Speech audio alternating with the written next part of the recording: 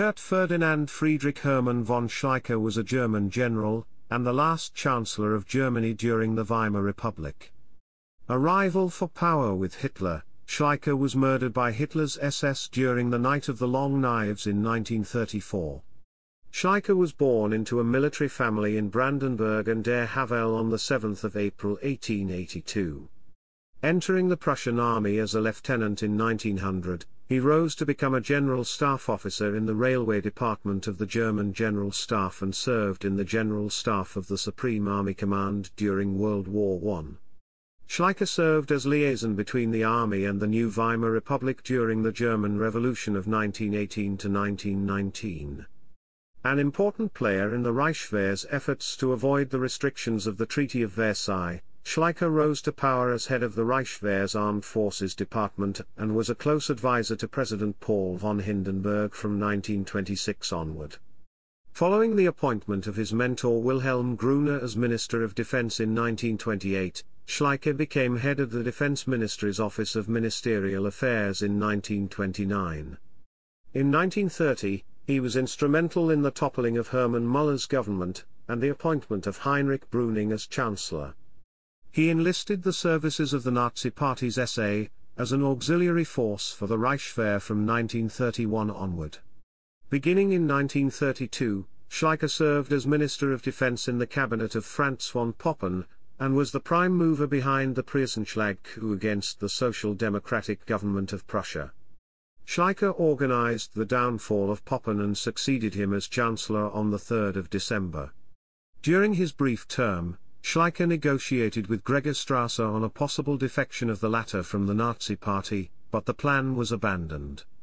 Schleicher attempted to tame Hitler into cooperating with his government by threatening him with an anti-Nazi alliance of parties, the so-called Querfront. Hitler refused to abandon his claim to the chancellorship and Schleicher's plan failed.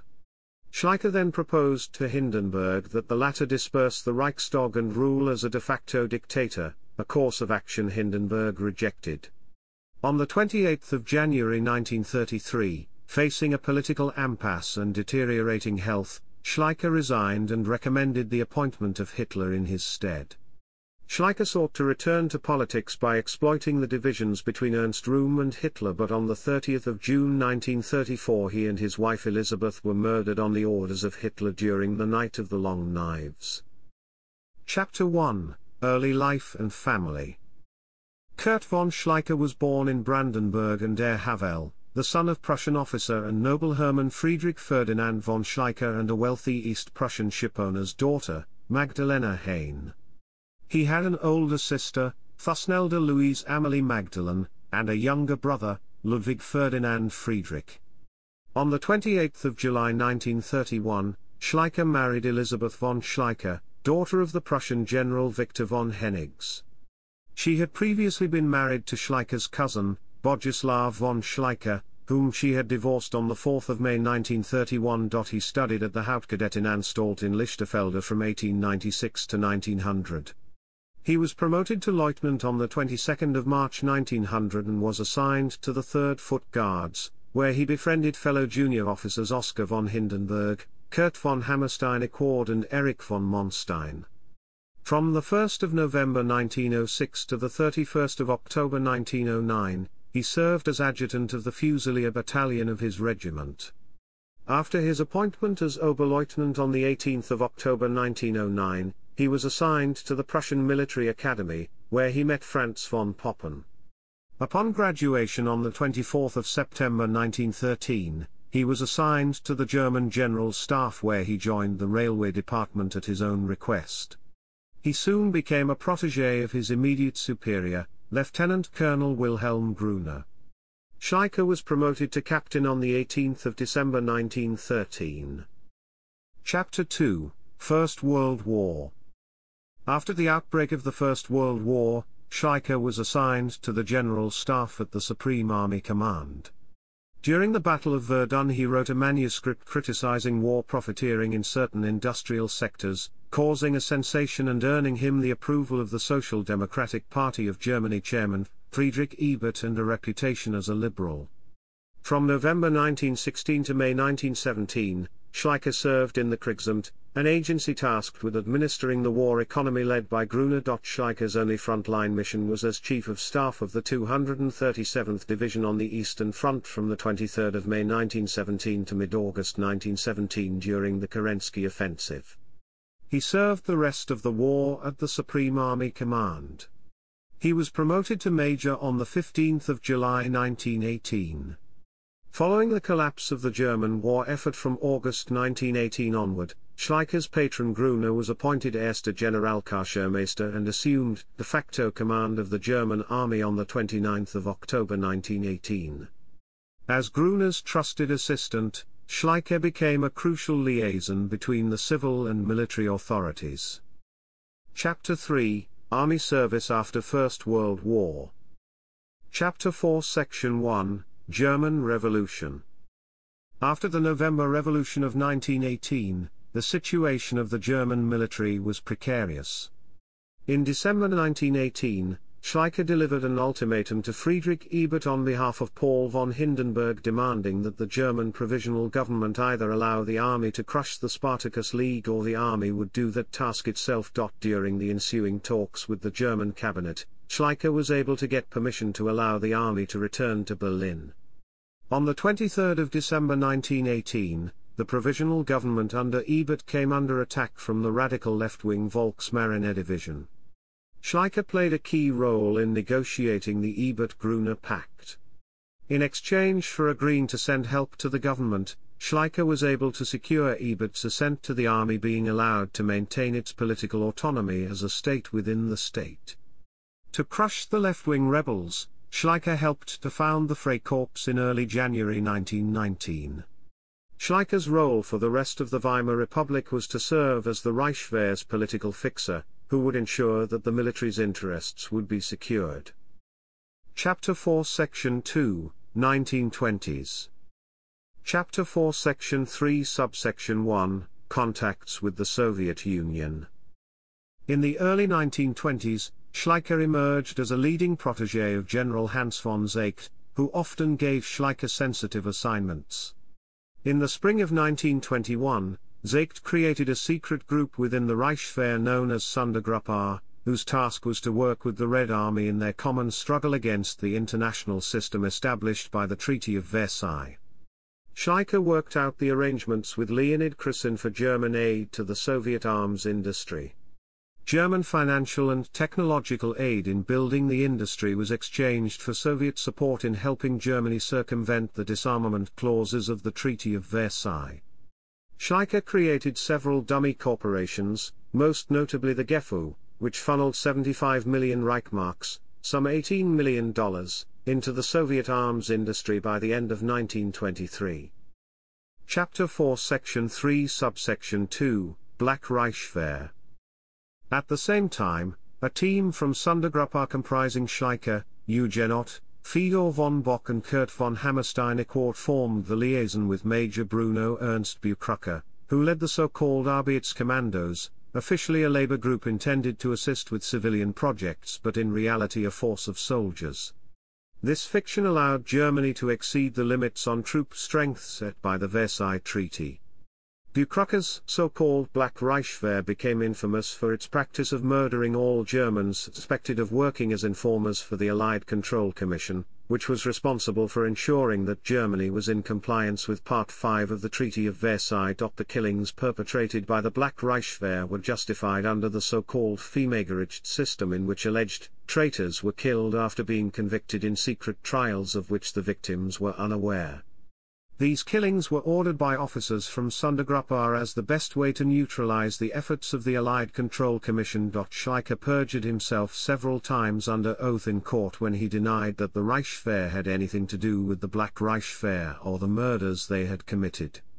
In a secret letter sent to the President of the German Supreme Court, which was trying a member of the Black Reichswehr for murder, Seeckt admitted that the Black Reichswehr was controlled by the Reichswehr, and claimed that the murders were justified by the struggle against Versailles. The court should therefore acquit the defendant.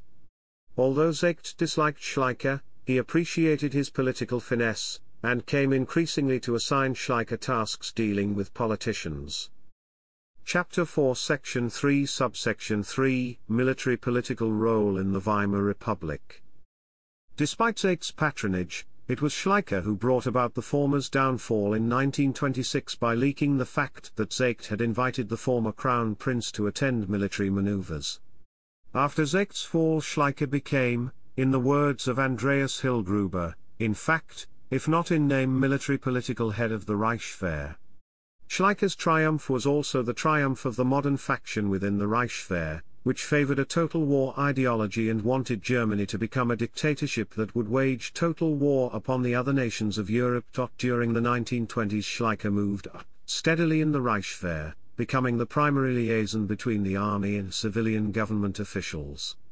He was promoted to lieutenant colonel on the 1st of January 1924, and colonel in 1926. On the 29th of January 1929, he became general major. Schleicher generally preferred to operate behind the scenes, planting stories in friendly newspapers and relying on a casual network of informers to find out what other government departments were planning. Following the hyperinflation of 1923, the Reichswehr took over much of the administration of the country between September 1923 and February 1924, a task in which Schleicher played a prominent role. The appointment of Gruner as defense minister in January 1928 did much to advance Schleicher's career. Gruner, who regarded Schleicher as his adopted son, created the Ministeramt for Schleicher in 1928.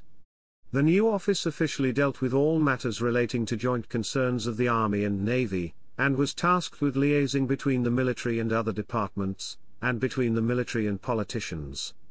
Because Schleicher interpreted that mandate very broadly, the Ministeramt quickly became the means by which the Reichswehr interfered in politics. The creation of the Ministeramt formalized Schleicher's position as the chief political fixer for the Reichswehr, a role which had existed informally since 1918. He became Chef des Ministeramts on the 1st of February 1929. Like his patron Gruner, Schleicher was alarmed by the results of the Reichstag election of 1928, in which the Social Democrats won the largest share of the vote on a platform of scrapping the building of Panzerkreuzer A, the intended lead ship of the proposed Deutschland class of pocket battleships, together with the entire pocket battleship building program. Schleicher opposed the prospect of a grand coalition headed by the SPD's Hermann Müller, and made it clear that he preferred that the SPD be excluded from power on the grounds that their anti-militarism disqualified them from office. Both Gruner and Schleicher had decided in the aftermath of the 1928 elections to put an end to democracy, as the Social Democrats could not be trusted with power.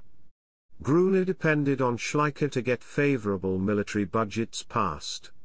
Schleicher justified Gruner's confidence by getting the naval budget for 1928 passed despite the opposition of the Social Democrats.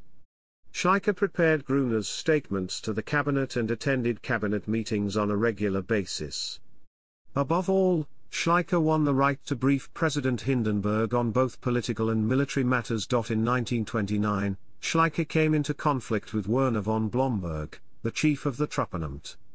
That year Schleicher had started a policy of frontier defense, under which the Reichswehr would stockpile arms in secret depots and start training volunteers, in excess of the limits imposed by Versailles, in the eastern parts of Germany facing Poland. Blomberg wished to extend the system to the French border. Schleicher disagreed, wanting to give the French no excuse to delay their 1930 withdrawal from the Rhineland. Blomberg lost the struggle and was demoted from command of the Truppenamt and sent to command a division in East Prussia. Chapter 4 Presidential Government. In late 1926 or early 1927, Schleicher told Hindenburg that if it were impossible to form a government headed by the German National People's Party alone, then Hindenburg should appoint a government in which he had confidence, without consulting the parties or paying attention to their wishes, and with the order for dissolution ready to hand, give the government every constitutional opportunity to get a majority in parliament.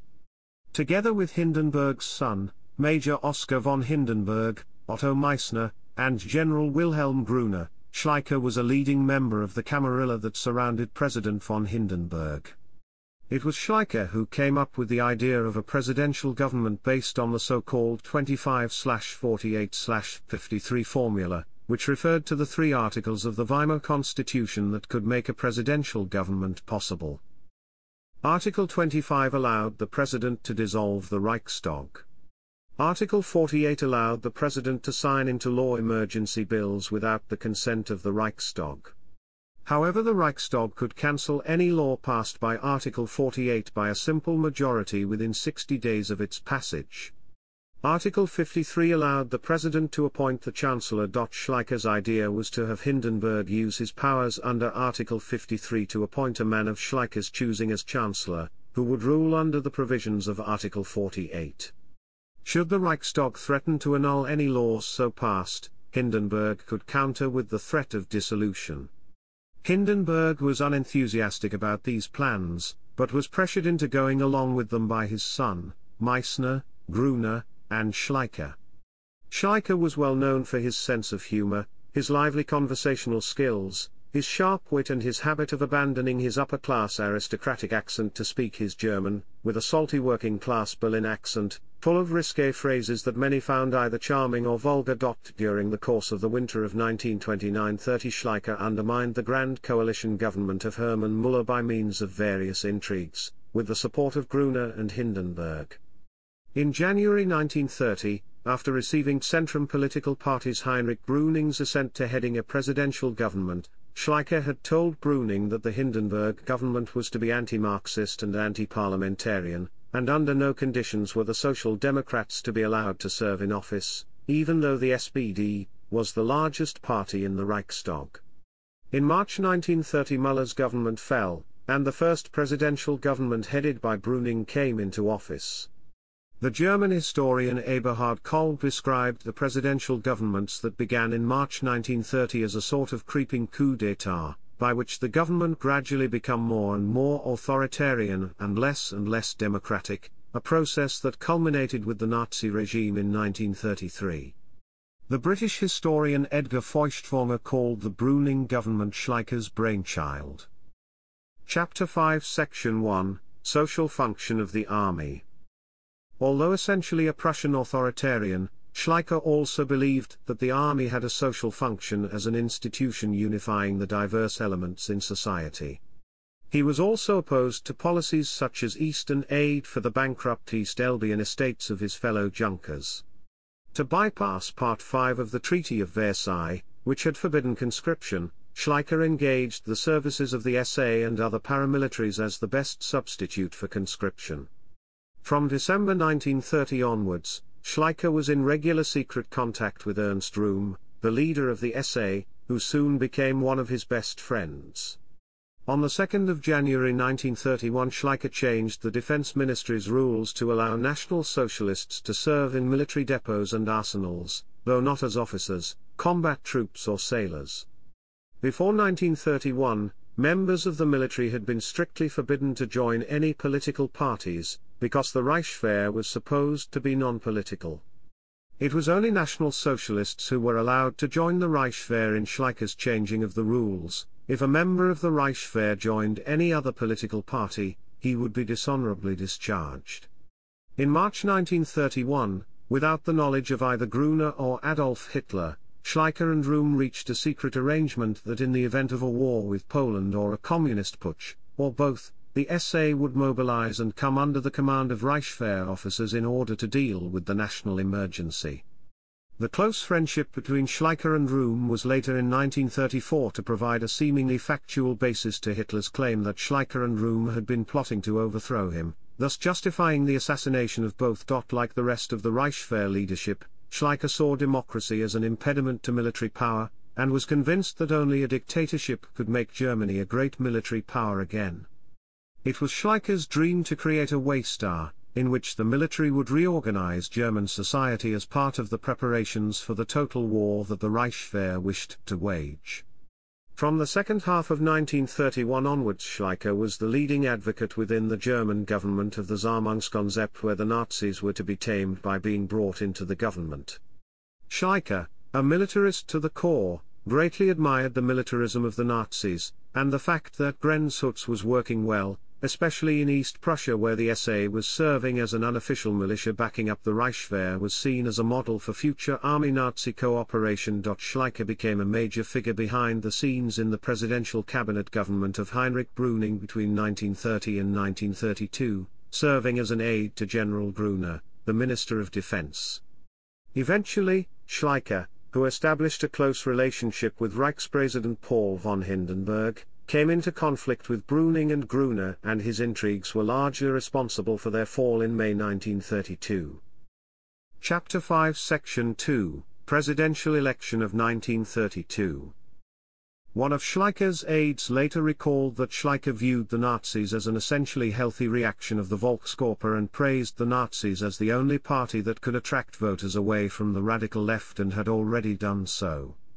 Schleicher planned to secure Nazi support for a new right-wing presidential government of his creation, thereby destroying German democracy. Schleicher would then crush the Nazis by exploiting feuds between various Nazi leaders, and by incorporating the SA into the Reichswehr. During this period, Schleicher became increasingly convinced that the solution to all of Germany's problems was a strong man, and that he was that strong man. Schleicher told Hindenburg that his grueling re-election campaign was the fault of Brüning. Schleicher claimed that Brüning could have had Hindenburg's term extended by the Reichstag, but that he chose not to in order to humiliate Hindenburg by making him appear on the same stage as social democratic leaders. Brüning banned the SA and the SS on the 13th of April 1932 on the grounds they were ones chiefly responsible for the wave of political violence afflicting Germany. The banning of the SA and SS saw an immediate and huge drop in the amount of political violence in Germany, but threatened to destroy Schleicher's policy of reaching out to the Nazis, and as a result Schleicher decided that both Brüning and Gruner had to go. On the 16th of April, Gruner received an angry letter from Hindenburg demanding to know why the Reichsbanner, the paramilitary wing of the Social Democrats, had not also been banned. This was especially the case as Hindenburg said he had solid evidence that the Reichsbanner was planning a coup. The same letter from the president was leaked and appeared that day in all the right-wing German newspapers. Gruner discovered that Eugen Ott, a close protégé of Schleicher, had made the Social Democratic putsch allegations to Hindenburg and leaked the president's letter. British historian John Wheeler Bennett wrote that the evidence for an intended SPD putsch was flimsy at best, and this was just Schleicher's way of discrediting Gruner in Hindenburg's eyes. Gruner's friends told him that it was impossible that Ott would fabricate allegations of that sort or leak the president's letter on his own, and that he should sack Schleicher at once. Gruner refused to believe that his old friend had turned on him and refused to fire Schleicher. At the same time, Schleicher started rumors that General Gruner was a secret Social Democrat, and argued that because Gruner's daughter was born less than 9 months after his marriage, Gruner was unfit to hold office. On the 8th of May 1932, in exchange for promising to dissolve the Reichstag and lift the ban on the SA and the SS, Schleicher received a promise from Hitler to support a new government. After Gruner had been savaged in a Reichstag debate with the Nazis over the alleged Social Democratic putsch and Gruner's lack of belief in it, Schleicher told his mentor that he no longer enjoyed the confidence of the army and must resign at once. When Gruner appealed to Hindenburg, the president sided with Schleicher and told Gruner to resign. With that, Gruner resigned as Defense and Interior Minister. Chapter 5 Section 3, The Poppen Government. On the 30th of May 1932, Schleicher's intrigues bore fruit when Hindenburg dismissed Brüning as Chancellor and appointed Franz von Poppen as his successor. Feuchtwanger called Schleicher the principal wire puller behind Brüning's fall. Schleicher had chosen Poppen, who was unknown to the German public, as new Chancellor because he believed he could control Poppen from behind the scenes. Kolb wrote of Schleicher's key role in the downfall of not only Brüning, but also the Weimar Republic, for, by bringing down Brüning, Schleicher unintentionally set off a series of events that would lead directly to the Third Reich. Schleicher's example in bringing down the Brüning government led to a more overt politicization of the Reichswehr. From the spring of 1932, officers such as Werner von Blomberg, Wilhelm Keitel, and Walther von Reichenau all started talks on their own with the NSDAP. Schleicher's example actually served to undermine his own power, since in part, his power had always rested on the fact that he was the only general who was allowed to talk to the politicians. Chapter 5 Section 4, Minister of Defense. The new Chancellor, Poppen, in return appointed Schleicher as Minister of Defense, who now became General der Infanterie. Schleicher had selected the entire cabinet himself before he even had approached Poppen with the offer to be Chancellor. The first act of the new government was to dissolve the Reichstag in accordance with Schleicher's gentleman's agreement with Hitler on the 4th of June 1932. On the 15th of June 1932, the new government lifted the ban on the SA and the SS, who were secretly encouraged to indulge in as much violence as possible, both to discredit democracy and to provide a pretext for the new authoritarian regime Schleicher was working to create. Besides ordering new Reichstag elections, Schleicher and Poppen worked together to undermine the Social Democratic government of Prussia headed by Otto Braun. Schleicher fabricated evidence that the Prussian police under Braun's orders were favoring the communist Rotfront Kampfverbund in street clashes with the SA, which he used to get an emergency decree from Hindenburg imposing Reich control on Prussia. To facilitate his plans for a coup against the Prussian government and to avert the danger of a general strike which had defeated the Kapp Putsch of 1920, Schleicher had a series of secret meetings with trade union leaders, during which he promised them a leading role in the new authoritarian political system he was building, in return for which he received a promise that there would be no general strike in support of Braun. In the rape of Prussia on the 20th of July 1932. Schleicher had martial law proclaimed and called out the Reichswehr under Gerd von Rundstedt to oust the elected Prussian government, which was accomplished without a shot being fired. Using Article 48, Hindenburg named Poppen the Reich Commissioner of Prussia. To help with advice for the new regime that he was planning to create, in the summer of 1932 Schleicher engaged the services of a group of right-wing intellectuals known as the Tactkreis, and through them got to know Gregor Strasser. In the Reichstag election of the 31st of July 1932, the NSDAP became the largest party as expected. In August 1932, Hitler reneged on the gentleman's agreement he made with Schleicher that May, and instead of supporting the Poppen government demanded the chancellorship for himself. Schleicher was willing to accept Hitler's demand, but Hindenburg refused, preventing Hitler from receiving the chancellorship in August 1932. Schleicher's influence with Hindenburg started to decline. Poppen himself was most offended at the way Schleicher was prepared to forsake him casually. On the 12th of September 1932, Poppen's government was defeated on a no-confidence motion in the Reichstag, at which point the Reichstag was again dissolved. In the election of the 6th of November 1932, the NSDAP lost seats, but still remained the largest party. By the beginning of November, Poppen had shown himself to be more assertive than Schleicher had expected. This led to a growing rift between the two. Schleicher brought down Poppen's government on the 3rd of December 1932, when Poppen told the cabinet that he wished to declare martial law rather than losing face after another motion of no confidence. Schleicher released the results of a war game which showed that if martial law was declared, the Reichswehr would not be able to defeat the various paramilitary groups. With the martial law option now off the table, Poppen was forced to resign and Schleicher became Chancellor. This war games study, which was done by and presented to the cabinet by one of Schleicher's close aides, General Eugen Ott, was rigged with the aim of forcing Poppen to resign. Poppen became consumed with hatred against his former friend who had forced him from office.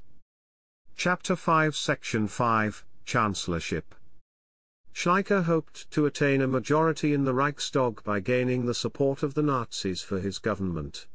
In mid-December 1932, Schleicher told a meeting of senior military leaders that the collapse of the Nazi movement was not in the best interests of the German state.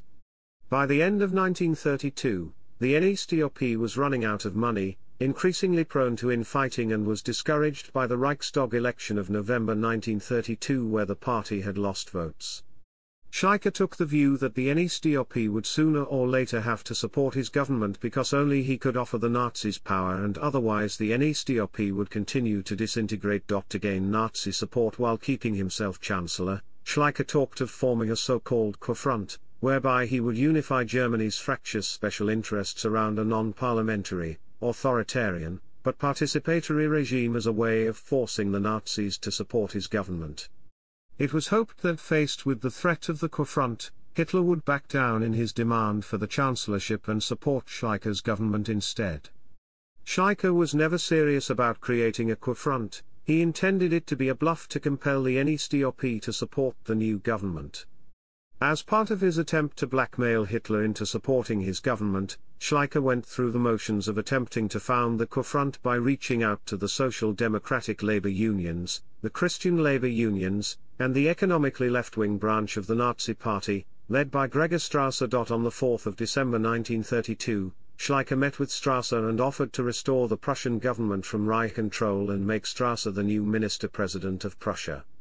Schleicher's hope was that the threat of a split within the Nazi Party, with Strasser leading his faction out of the party, would force Hitler to support the new government.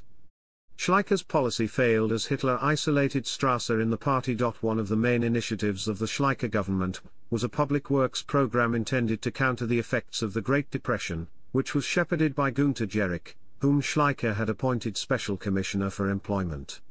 The various public works projects, which were to give 2 million unemployed Germans jobs by July 1933 and are often wrongly attributed to Hitler, were the work of the Schleicher government, which had passed the necessary legislation in January. Schleicher's relations with his cabinet were poor because of Schleicher's secretive ways and open contempt for his ministers. With two exceptions, Schleicher retained all of Poppen's cabinet, which meant that much of the unpopularity of the Poppen government was inherited by Schleicher's government. Shortly after Schleicher became Chancellor, he told some joke at the expense of Major Oskar von Hindenburg, which greatly offended the younger Hindenburg and reduced Schleicher's access to the president. Poppen by contrast had been able to stay on excellent terms with both Hindenburgs. Regarding tariffs, Schleicher refused to make a firm stand. Schleicher's non-policy on tariffs hurt his government very badly when on the 11th of January 1933 the leaders of the Agricultural League launched a blistering attack on Schleicher in front of Hindenburg. The Agricultural League leaders attacked Schleicher for his failure to keep his promise to raise tariffs on food imports, and for allowing to lapse a law from the Poppen government that gave farmers a grace period from foreclosure if they defaulted on their debts. Hindenburg forced Schleicher to accede to all of the League's demands. In foreign policy, Schleicher's main interest was in winning Gleichberechtigung at the World Disarmament Conference, which would do away with Part 5 of the Treaty of Versailles that had disarmed Germany. Schleicher made a point of cultivating the French ambassador André-François Poncet, stressing his concern with improving Franco-German relations. This was in part because Schleicher wanted to ensure French acceptance of Gleichberechtigung in order to allow Germany to rearm without fear of a French preventative war. He also believed that improving Berlin-Paris relations would lead the French to abrogate the Franco-Polish alliance of 1921, which would allow Germany to partition Poland with the Soviet Union without having to go to war with France. In a speech before a group of German journalists on the 13th of January 1933, Schleicher proclaimed that based on the acceptance in principle of Gleichberechtigung by the other powers at the World Disarmament Conference in December 1932, he planned to have by no later than the spring of 1934 a return to conscription and for Germany to have all the weapons forbidden by Versailles. Chapter 5 Section 6, Political Misstep. On the 20th of January 1933, Schleicher missed one of his best chances to save his government. Wilhelm Frick, who was in charge of the Nazi Reichstag delegation when Hermann Göring was not present, suggested to the Reichstag's Agenda Committee that the Reichstag go into recess until the next budget could be presented, which would have been some time in the spring. Had this happened, by the time the recess ended, Schleicher would have been reaping the benefits of the public works projects that his government had begun in January, and infighting within the NSDAP would have worsened. Schleicher had his chief of staff, Erwin Planck, tell the Reichstag that the government wanted the recess to be as short as possible, which led to the recess being extended only to the 31st of January, as Schleicher believed mistakenly that the Reichstag would not dare bring a motion of no confidence against him, as that would mean another election. The ousted Poppen now had Hindenburg's ear, and used his position to advise the president to sack Schleicher at the first chance. Poppen was urging the aged president to appoint Hitler as chancellor in a coalition with the nationalist, Deutsche National Volkspartei, who, together with Poppen, would supposedly work to rein in Hitler. Poppen was holding secret meetings with both Hitler and Hindenburg, who then refused Schleicher's request for emergency powers and another dissolution of the Reichstag. Schleicher for a long time refused to take seriously the possibility that Poppen was working to bring him down. The consequence of promoting the idea of presidential government where everything depended upon President Hindenburg's whims, with the Reichstag weakened, meant that when Hindenburg decided against Schleicher, the latter was in an extremely weak political position. By January 1933, Schleicher's reputation as the destroyer of governments, as a man who was just happy intriguing against his friends as his enemies, and as a man who had betrayed all who had trusted him, meant he was universally distrusted and disliked by all factions, which further weakened his attempts to stay in power. On the 28th of January 1933, Schleicher told his cabinet that he needed a decree from the president to dissolve the Reichstag, or otherwise his government was likely to be defeated on a no-confidence vote when the Reichstag reconvened on the 31st of January. Schleicher then went to see Hindenburg to ask for the dissolution decree, and was refused. Upon his return to meet with the cabinet, Schleicher announced his intention to resign, and signed a decree allowing for 500 million Reichsmarks to be spent on public works projects. Schleicher thought his successor was going to be Poppen, and as such it was towards blocking that event that Schleicher devoted his energy. On the 29th of January, Werner von Blomberg was sworn in by Hindenburg as defense minister promptly and in an illegal manner, because in late January 1933 there were wild and untrue rumors circulating in Berlin that Schleicher was planning on staging a putsch. The military, which until that moment had been Schleicher's strongest bastion of support, now suddenly withdrew its support, seeing the Nazis and not Schleicher as the only ones who could mobilize popular support for a waystar.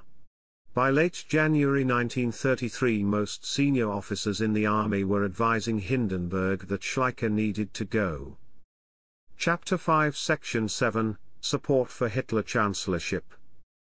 That same day, Schleicher, learning that his government was about to fall, and fearing that his rival Poppen would get the chancellorship, began to favor a Hitler chancellorship. Knowing of Poppen's by now boundless hatred for him, Schleicher knew he had no chance of becoming defense minister in a new Poppen government, but he felt his chances of becoming the defense minister in a Hitler government were very good. Hitler was initially willing to support Schleicher as defense minister, but a meeting with Schleicher's associate Werner von Olvensleben convinced Hitler that Schleicher was about to launch a putsch to keep him out of power. In a climate of crisis, with wild rumors running rampant that Schleicher was moving troops into Berlin to depose Hindenburg, Poppen convinced the president to appoint Hitler chancellor the next day. The president dismissed Schleicher, calling Hitler into power on the 30th of January 1933. In the following months, the Nazis issued the Reichstag Fire Decree and the Enabling Act, transforming Germany into a totalitarian dictatorship. Chapter 5, Assassination. Schleicher's successor as defense minister was his archenemy Werner von Blomberg. One of Blomberg's first acts as defense minister was to carry out a purge of the officers associated with Schleicher. Blomberg sacked Ferdinand von Bredow as chief of the Ministeramt and replaced him with General Walter von Reichenau. Huguenot was dismissed as chief of the Wehramt and exiled to Japan as military attaché, and General Wilhelm Adam was fired as chief of the Truppenamt and replaced with Ludwig Beck. The army commander-in-chief and close associate of Schleicher's, General Kurt von Hammerstein-Equord, resigned in despair in February 1934 as his powers had become more nominal than real. With Hammerstein's resignation, the entire Schleicher faction which dominated the army since 1926 had all been removed from their positions within the High Command, and thus destroyed any remaining source of power for Schleicher. In the spring of 1934, hearing of the growing rift between Ernst Röhm and Hitler over the role of the SA in the Nazi state, Schleicher began playing politics again. Schleicher criticized the current Hitler cabinet, while some of Schleicher's followers, such as General Ferdinand von Bredow and Werner von Olvensleben, started passing along lists of a new Hitler cabinet in which Schleicher would become Vice-Chancellor, Röhm Minister of Defense, Brüning Foreign Minister and Strasser Minister of National Economy. Schleicher believed that as a Reichswehr general and as a close friend of Röhm that he could successfully mediate the dispute between Röhm and the military over Röhm's demands that the SA absorb the Reichswehr, and that as such Hitler would fire Blomberg and give him back his old job as defense minister. Hitler had considered Schleicher a target for assassination for some time. When the Night of the Long Knives occurred from 30 June to the 2nd of July 1934, Schleicher was one of the chief victims. At about 10:30 a.m. on the 30th of June 1934, a group of men wearing trench coats and fedoras emerged out of a car parked on the street outside of Schleicher's villa. They walked up to Schleicher's home. While Schleicher was talking on the phone, he heard somebody knocking at his door, and placed the phone down. Schleicher's last words, heard by his friend on the phone, were "Jawohl, ich bin General von Schleicher," followed by 2 shots. Upon hearing the shots, his wife Elisabeth von Schleicher ran forward into the front lobby, where she was gunned down as well. Chapter 6, Section 1, Funeral. At his funeral, Schleicher's friend von Hammerstein was offended when the SS refused to allow him to attend the service and confiscated wreaths that the mourners had brought. Hammerstein and General Feldmarschall August von Mackensen began trying to have Schleicher rehabilitated. The army somehow obtained Schleicher's file from the SS. Mackensen led a meeting of 400 officers that drank a toast to Schleicher, and entered his and Bredow's names into the regimental honor roll. In his speech to the Reichstag on the 13th of July justifying his actions, Hitler denounced Schleicher for conspiring with Röhm to overthrow the government. Hitler alleged that both Schleicher and Röhm were traitors working in the pay of France. As Schleicher had been a good friend of André-François Poncet, and because of his reputation for intrigue, the claim that Schleicher was working for France had enough surface plausibility for most Germans to accept it, though it was not in fact true. The falsity of Hitler's claims could be seen in that François Poncet was not declared persona non grata as normally would happen if an ambassador were caught being involved in a coup plot against his host government. François Poncet stayed on as French ambassador in Berlin until October 1938, which is incompatible with Hitler's claim that the Frenchman had been involved in a plot to overthrow him. The army's support for clearing Schleicher's reputation was effective. In late 1934, early 1935, Werner von Fritsch and Werner von Blomberg, whom Hammerstein had shamed into joining his campaign, successfully pressured Hitler into rehabilitating General von Schleicher, claiming that as officers they could not stand the press attacks on Schleicher, which portrayed him as a traitor working for France. In a speech given on the 3rd of January 1935 at the Berlin State Opera, Hitler stated that Schleicher had been shot in error, that his murder had been ordered on the basis of false information, and that Schleicher's name was to be restored to the honor roll of his regiment. The remarks rehabilitating Schleicher were not published in the German press, though General Feldmarschall von Mackensen announced Schleicher's rehabilitation at a public gathering of General Staff officers on the 28th of February 1935. As far as the army was concerned, the matter of Schleicher's murder was settled. The Nazis continued in private to accuse Schleicher of high treason. Hermann Göring told Jan Sembeck during a visit to Warsaw in January 1935 that Schleicher had urged Hitler in January 1933 to reach an understanding with France and the Soviet Union, and partition Poland with the latter, which was why Hitler had Schleicher assassinated. Hitler told the Polish ambassador Józef Lipski on the 22nd of May 1935 that Schleicher was rightfully murdered, if only because he had sought to maintain the Rapallo Treaty. Upon hearing of the assassination, former German Emperor Wilhelm II, living in exile in the Netherlands, commented, "We have ceased to live under the rule of law and everyone must be prepared for the possibility that the Nazis will push their way in and put them up against the wall." Chapter 6, Section 2, Biography. Pulwey, Friedrich Karl, Reichskanzler Kurt von Schleicher. Weimar's letzter Chance gegen Hitler. Bechsteil, Esslingen 1983, ISBN 3762804257. Chapter 6, Section 3, Short Biographies. Braun, Bernd, Die Reichskanzler der Weimarer Republik. 12 Lebenslauf in Bildern. Düsseldorf, 2011, ISBN 978-37708-7, p. 440-473. Peiter, Wolfram, Schleicher, Kurt von, Neue Deutsche Biographie, 23, Berlin, Duncker and Humblot, pages 50-52. Chapter 6, Section 4, Studies about the role of Schleicher in politics. Grommel, Hermann, Zwischenstressmann, und Hitler. Die Außenpolitik der Präsidialkabinett Brüning, Poppen und Schleicher, 2001. Peiter, Wolfram, Verfassungssamau, Staatsnotstand und Querfront. In, Ders, Gestaltungskraft des Politischen. 1998, p. 173-197. Strenger, Irene, Kurt von Schleicher. Politik im Reichswehrministerium am Ende der Weimarer Republik. Duncker und Humblot, Berlin 2006, ISBN 3428-121120 Arbath and H. Friedrichs The Gravediggers, The Last Winter of the Weimar Republic. Profile Books Limited. Chapter 6, Section 5, Works about the murder of the couple Schleicher. Orth, Rainer, Der St. Mann Johannes Schmidt. Der Morde des Reichskanzlers Kurt von Schleicher. Tectum, Marburg 2012, ISBN 978-38288-2872-8.